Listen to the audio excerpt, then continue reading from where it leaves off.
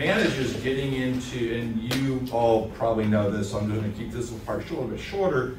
You all know that there's a difference between somebody managing you and leading you.